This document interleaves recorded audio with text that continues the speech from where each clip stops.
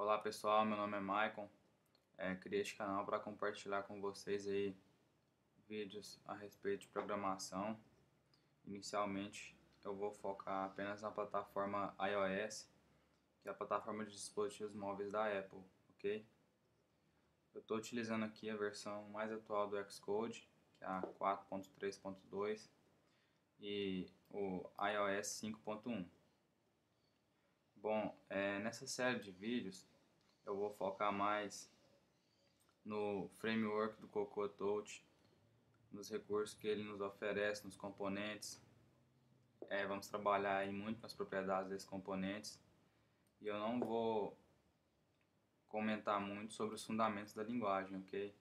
Para quem ainda não tem um conhecimento sobre a linguagem básico, eu recomendo que estude pelo site da Apple mesmo. Lá tem uma documentação muito boa sobre o Objective-C, ok? E a partir daí, quando vocês sentirem que estão seguros com o conhecimento da linguagem, sugiro que assistam meus vídeos aí, ok? Bom, então, como essa é a primeira videoaula, vamos começar com uma aplicação simples, tá bom? Então vamos criar aqui um novo projeto.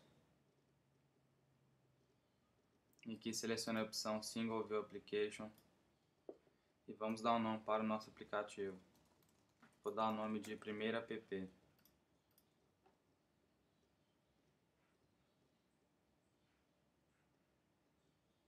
E aqui é o diretório que ele vai ser salvo.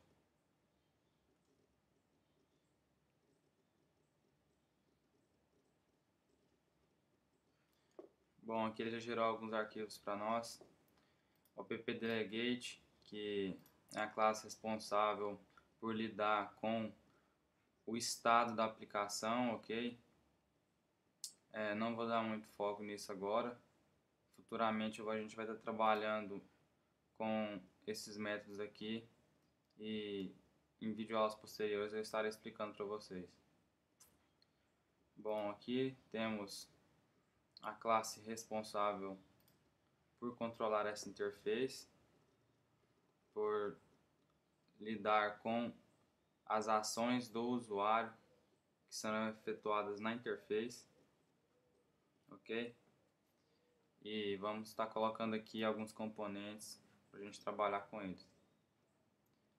Vamos colocar aqui inicialmente um label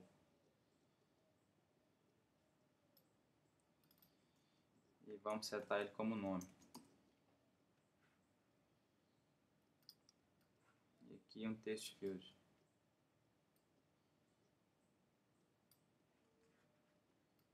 Outro label.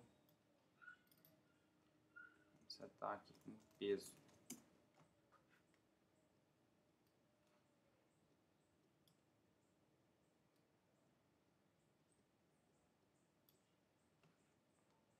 Aqui outro label para representar o valor do slider.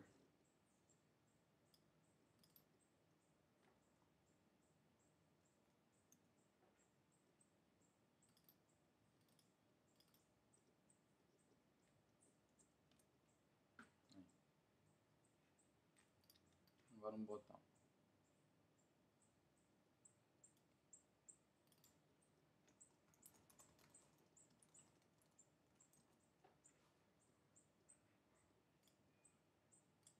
Bom, agora vamos representar o campo de texto, o slider, lá na nossa classe e vamos também implementar uma ação para este botão, ok?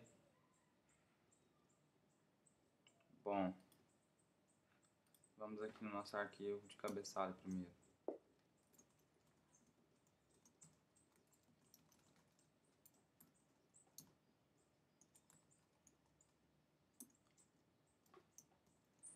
Toda vez que eu informar que minha propriedade é um outlet, quer dizer que eu estou representando algum arquivo lá na interface, ok? Algum componente.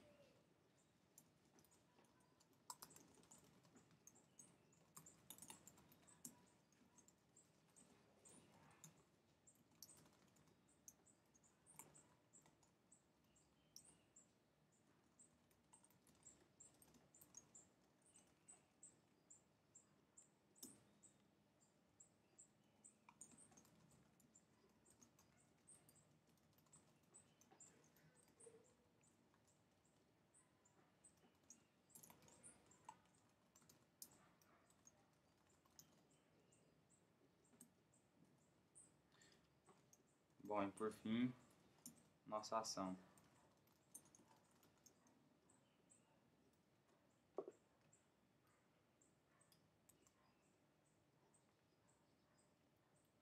Bom, pessoal, agora vamos partir para a nossa implementação e vamos linkar depois essas propriedades aqui com o nosso arquivo de interface.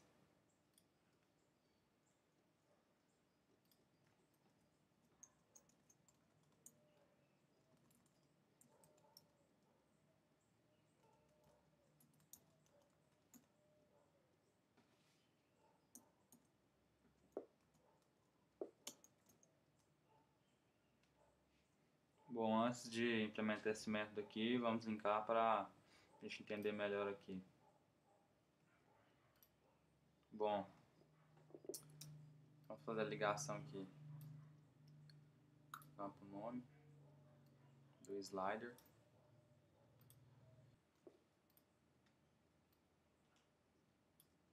Peso. E da action no botão. Mostrar dados.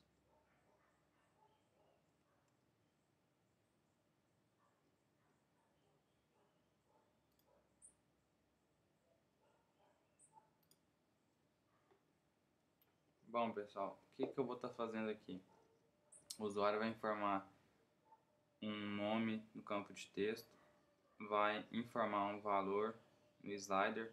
Eu vou estar pegando esses dados e mostrando na tela. É bem simples, mas é só para vocês entenderem aí como que funciona. Como que funciona isso daí. Aí aqui vamos fazer algumas coisinhas aqui no slider que eu não defini ainda. Vamos setar um valor mínimo e o máximo para esse slider. O máximo vai ser 100 e a atual vai ficar 50.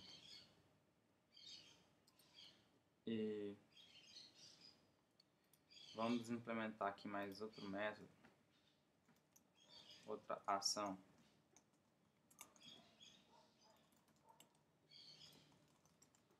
Que toda vez que o valor do slider for alterado, do label também vai ser, ok? Então vamos vir aqui no slider e vamos passar essa ação aqui, valor alterado.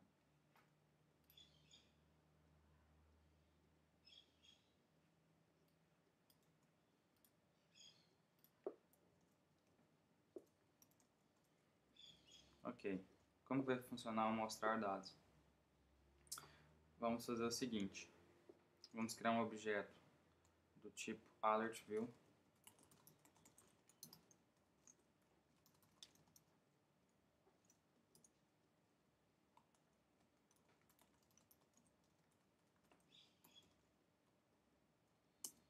Iniciar com o título, dados do usuário.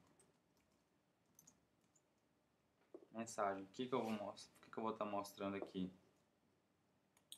Eu vou estar mostrando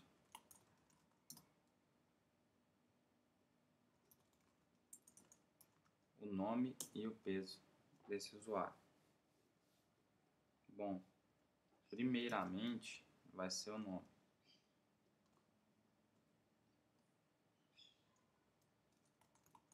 Nome.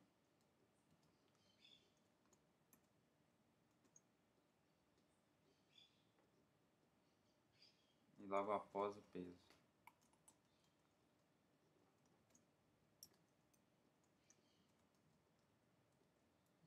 Bom, isso aqui eu estou arredondando apenas para duas casas, ok? Porque o valor que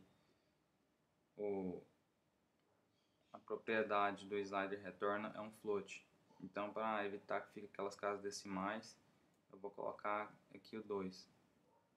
E esse porcentagem arroba aqui significa que eu vou receber um dado do tipo ID, ou seja, um objeto, ok? Um objeto genérico. Bom, e aqui vamos colocar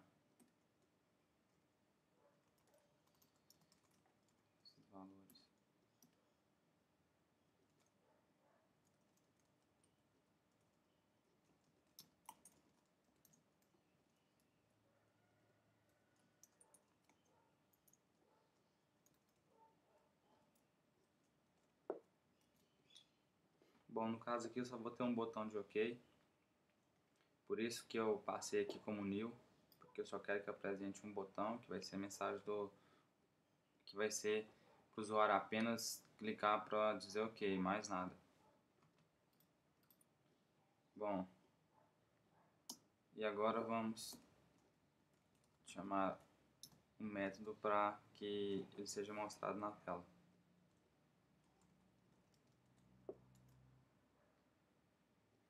Ok, nosso mostrar dados está pronto, certo? Agora vamos informar para o usuário, naquele label que ficou do lado do slider, qual é o peso que ele está selecionando atualmente, certo? Bom, o que a gente precisa aqui? Vamos criar um string.